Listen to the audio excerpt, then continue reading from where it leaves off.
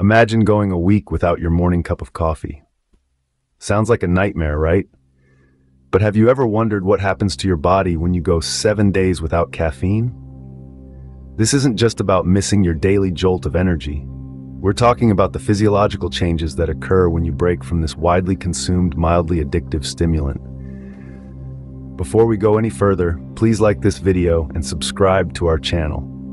We'll look at the withdrawal symptoms, the benefits, and how your body adjusts during this caffeine-free week. So brace yourself and let's dive into the caffeine-free zone to see what awaits us. Before we delve into the no caffeine week, it's essential to understand what caffeine does to our bodies. Caffeine, the world's most widely consumed stimulant, does a lot more than just wake us up. It works its magic by stimulating our central nervous system, making us feel alert and warding off drowsiness. Caffeine blocks the receptors for adenosine, a neurotransmitter that signals your brain it's time to wind down and sleep. By blocking these signals, caffeine keeps us feeling awake and alert. But it's not all roses and sunshine. Caffeine can lead to physical dependence, meaning your body craves it, and without it, you may experience withdrawal symptoms. These symptoms can kick in as soon as 12 to 24 hours after your last caffeine fix, peaking around 20 to 51 hours. The severity of these symptoms depends on your previous caffeine intake and how drastically you decrease it. You might experience headaches, nausea, fatigue, difficulty concentrating, mood changes, and even hand tremors. But don't be too alarmed. These symptoms usually last for about 2 to 9 days, and there are ways to minimize them, like gradually reducing caffeine intake, staying hydrated, and practicing stress management techniques. With that understanding, it's time to explore what happens when you decide to break up with caffeine. In the first 2 days without caffeine, withdrawal symptoms start kicking in. Now, you might be wondering what these symptoms are and when they start to show up. Well, typically, within the first 24 hours of stopping caffeine, your body starts to react. It's like a wake-up call, telling you that something's different. You may start to experience headaches, a common sign of caffeine withdrawal.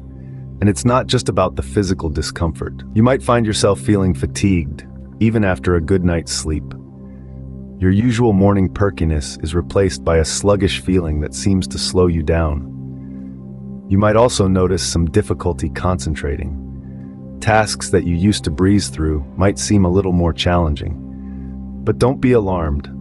These symptoms are your body's natural response to a sudden change. It's a bit like your body is throwing a small temper tantrum because it's not getting its usual caffeine fix. Remember, it's just your body starting to adjust to the lack of caffeine. So, don't let these early days deter you. Stay strong and remember why you decided to embark on this journey in the first place. But don't worry, it's just your body starting to adjust to the lack of caffeine. Days 3 and 4 are when the withdrawal symptoms typically peak.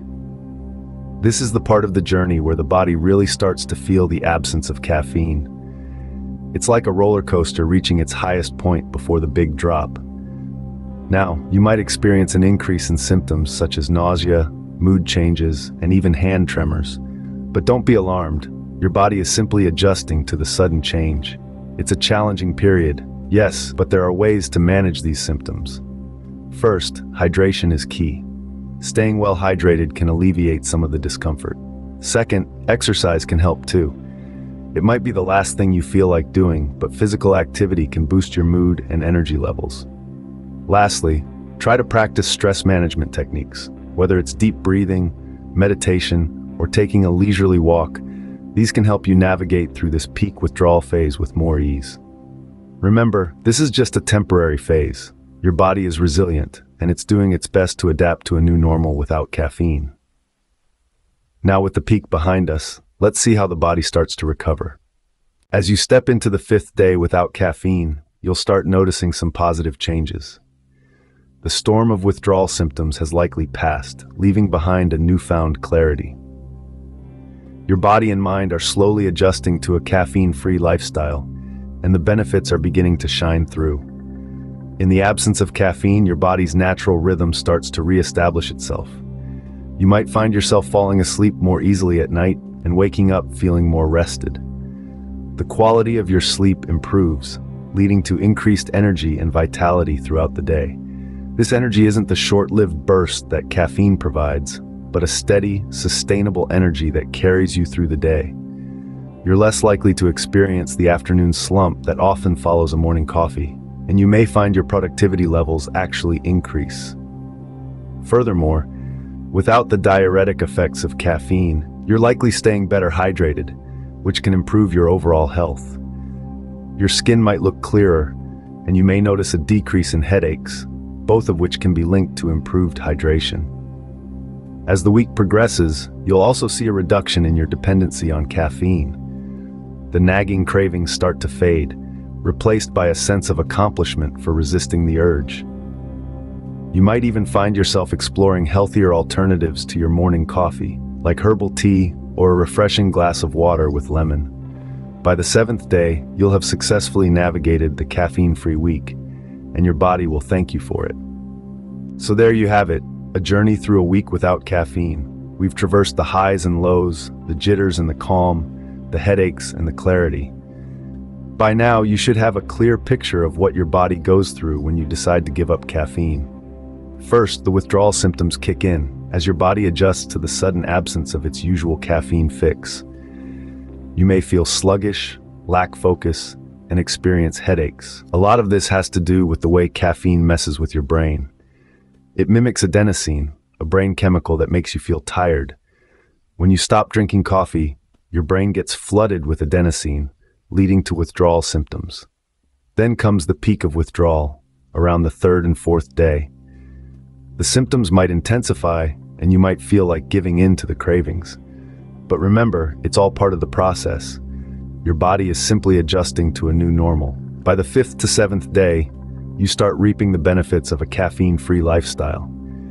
You might notice an increase in your energy levels, better sleep quality, and an overall sense of well-being. It's a testament to your body's resilience and ability to adapt. Quitting caffeine may be a challenge, but it's a challenge worth taking. The rewards are plentiful: a healthier body, a clearer mind, and a lifestyle that doesn't hinge on that next cup of joe. It's all about finding balance and making choices that serve your body well. And remember, you're not alone in this journey. There are countless others who've walked this path, and they're proof that it's possible. So if you're contemplating giving up caffeine, take heart. You've got what it takes. And before you go, thank you so much for watching our video, and please make sure to subscribe to our channel. If you want to give up alcohol, watch the video on your screen next. If you found this video useful, leave a comment below, and don't forget to check out our calorie and protein calculator in the description to kickstart and track your fitness journey. Until next time, stay healthy and stay caffeine-free.